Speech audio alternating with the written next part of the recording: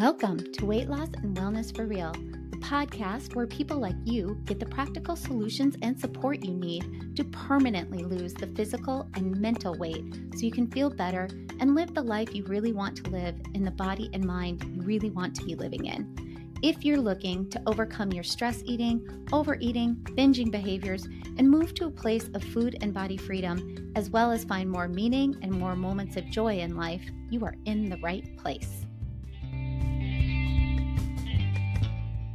Hey everyone, thanks so much for tuning in today and listening to Weight Loss and Wellness for Real.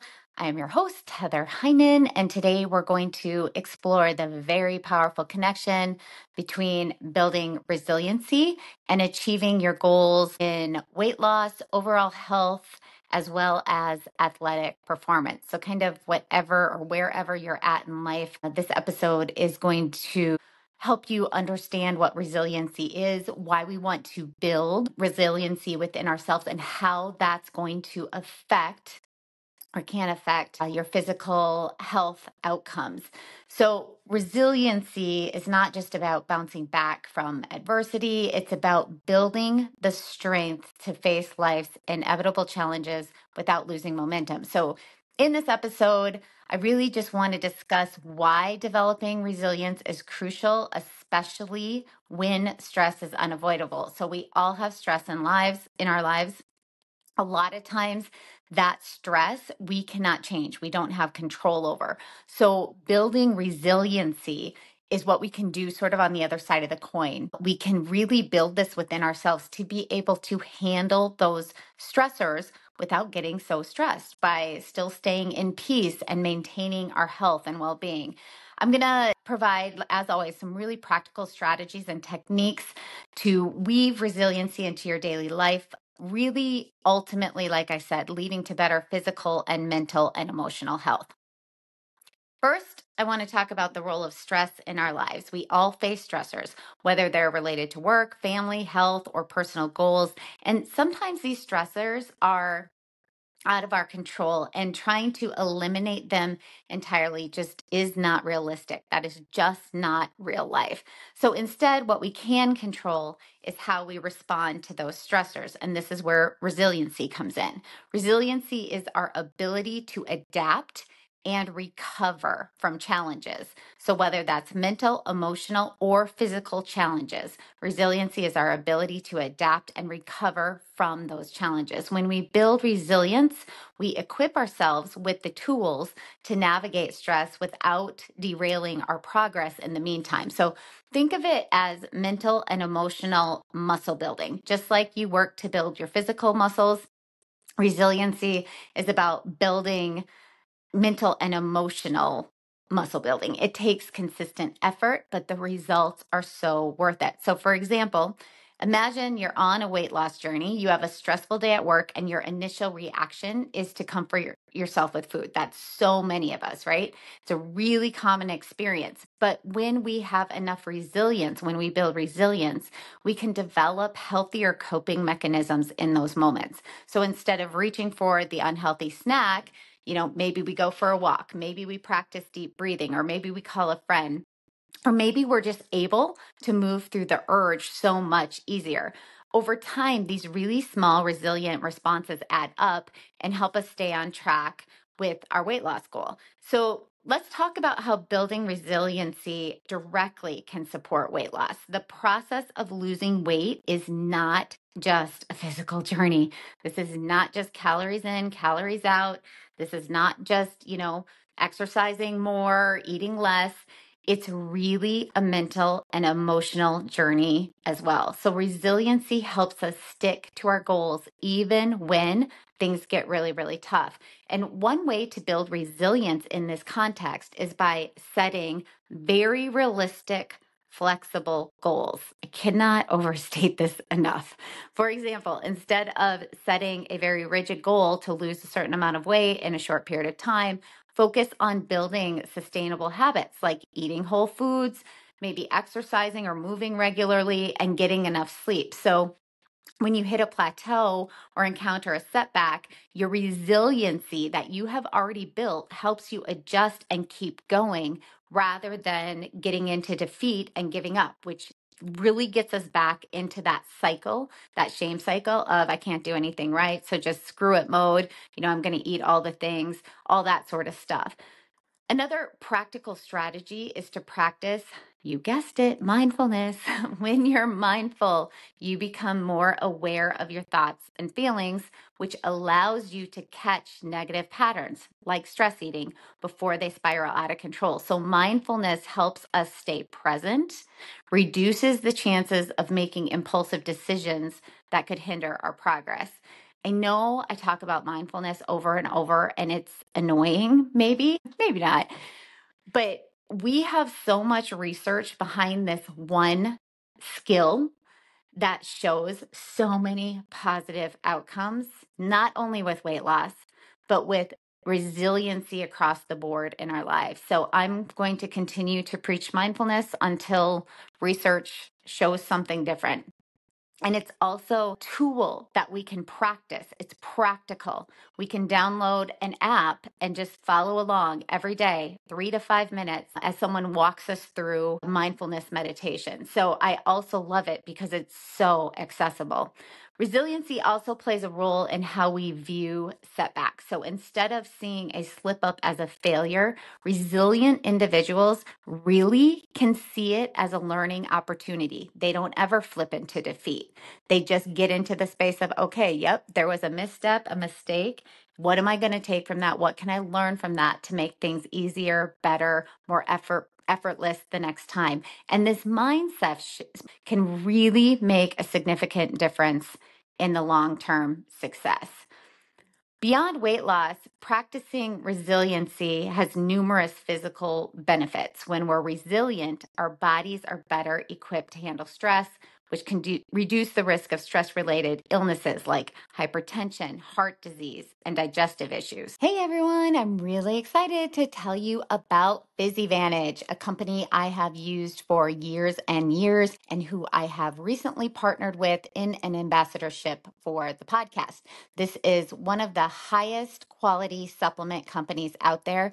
And the best part is I know the owner and his commitment to quality in his products. I actually interviewed the owner, Eric Hurst, on the podcast a while back, and you can hear him talk firsthand about his commitment to quality in his supplement company, as well as learn a ton about aging optimally and performing your best. That is episode 171 if you're interested. I think when people make the decision to maybe add some supplements into their daily habits, they don't think about how important it is to know and vet the companies you are buying from. There is no regulation on supplements. And so when you buy something, you really have no idea what you are getting. You really, really want to vet your companies heavily so that you know what you are spending your money on is exactly what you believe you are buying. So with PhysiVantage, you don't even have to think about it. That's why I've always loved this company. And what you buy is the highest quality of what you can get. I use the PhysiVantage PowerPlex plant-based protein complex. And no, I am absolutely not plant-based, but I don't do well with dairy, and whey protein causes some gut issues for me currently in my life. This is something I'm working on. But in the meantime,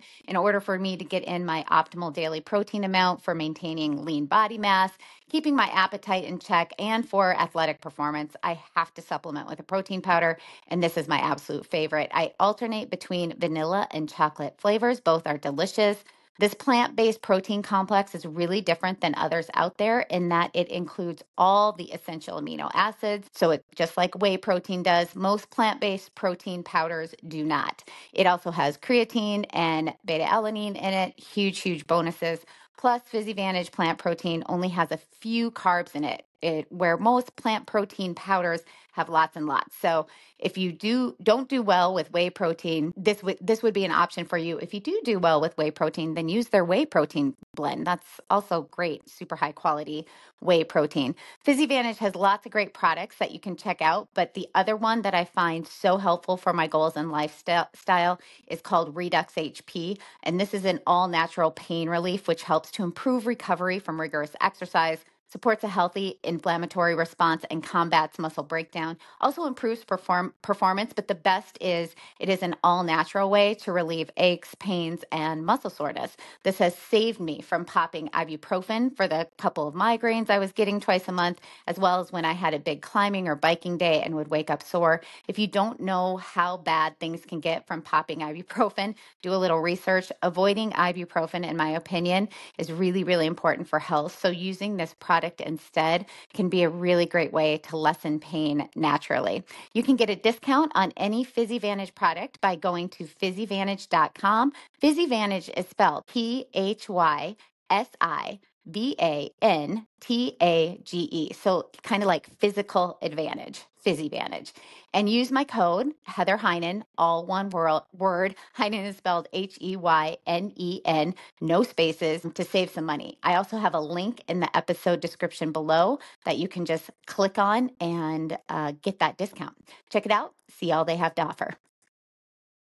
When we experience stress, our bodies react by entering a state which is commonly known as fight or flight. And this response is driven by the release of stress hormones like cortisol and adrenaline. And in the short term, these hormones can be really beneficial, helping us to respond quicker to danger. However, chronic stress can lead to a constant state of heightened alertness, which really takes a toll on the body. And really, culturally, this is what we are experiencing right now, where everybody has heightened anxiety. This really came into effect during and then after the pandemic. So many more people are in this chronic stress state, leading to this really these very negative physical effects on the body and brain. So building resiliency really can help mitigate the effects of chronic stress. And studies show that resilient individuals have a more balanced stress response, meaning their bodies return to a state of calm more quickly after a stressful event. They don't stay in that chronic state. This quicker recovery time reduces the wear and tear on the body that chronic stress can cause. And over time, this leads to lower blood pressure, improved cardiovascular health, and a stronger immune system.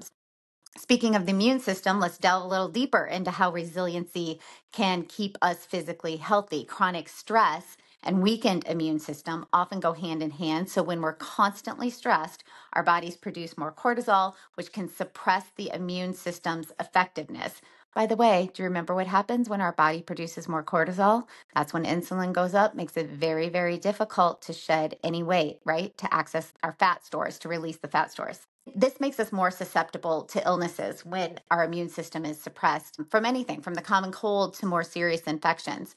However, resilient people often have a stronger immune response, and this might be because they're better at managing stress, allowing their bodies to focus on healing and maintaining health rather than constantly dealing with a barrage of stress signals. So research has shown that people who practice resilience building techniques like mindfulness, exercise, and social connection tend to have fewer illnesses and recover more quickly when they do get sick. Another physical benefit of building resiliency is its impact on physical fitness.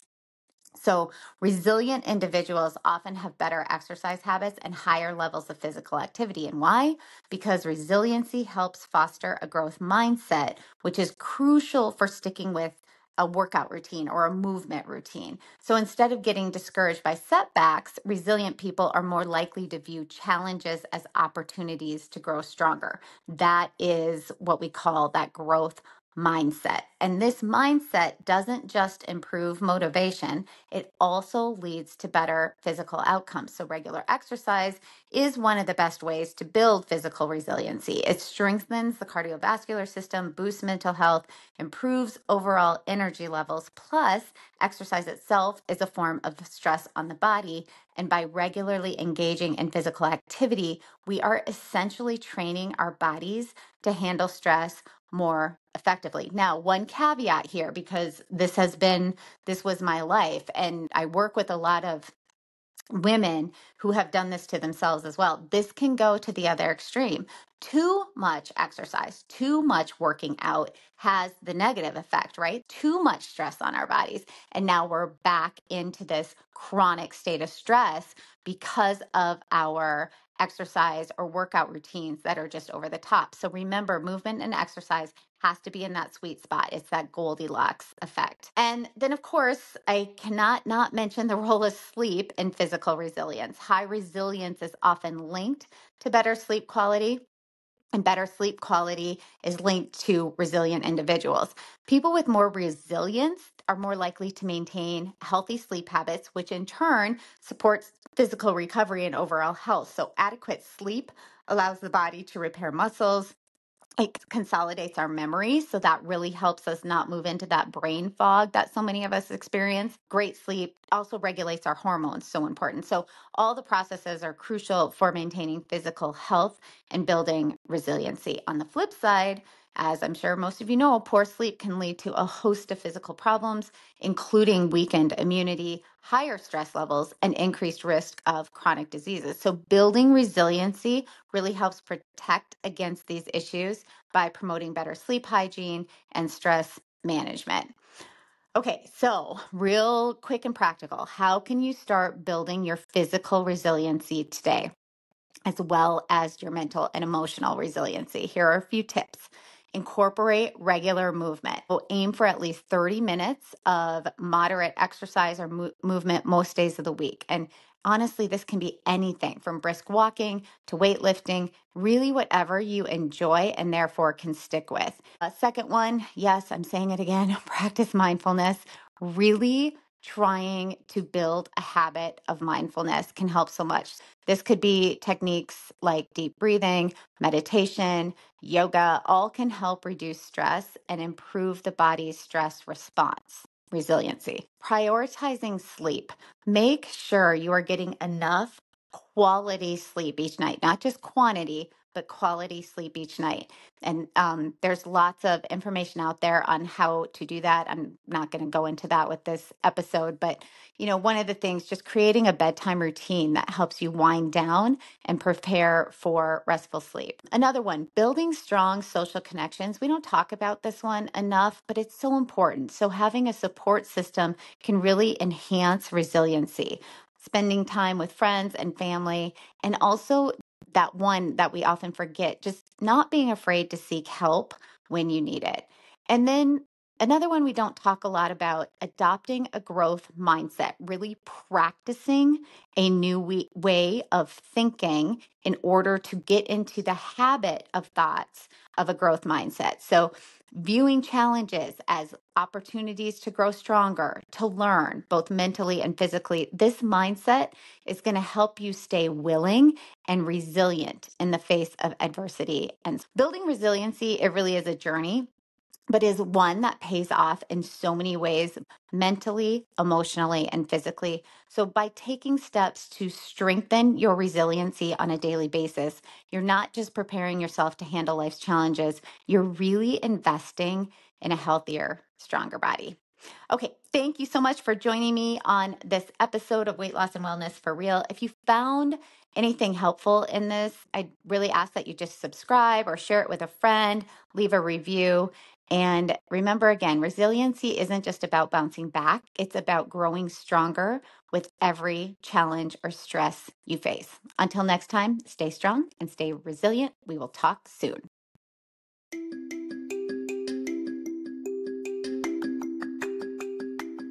Did you know you can find a lot more help from me on my website? Go to heatherheynen.com. Heynen is spelled Heynen, and there you will find links to my online courses, how I work with clients one-on-one, as well as online with my coaching and counseling services that I offer. The information in this podcast is intended to provide a broad understanding and knowledge of healthcare topics. This information is for educational purposes only and should not be considered complete and should not be used in place of advice from your physician or healthcare provider. We recommend you consult your physician or healthcare professional before beginning or altering your personal exercise, diet, or supplementation program.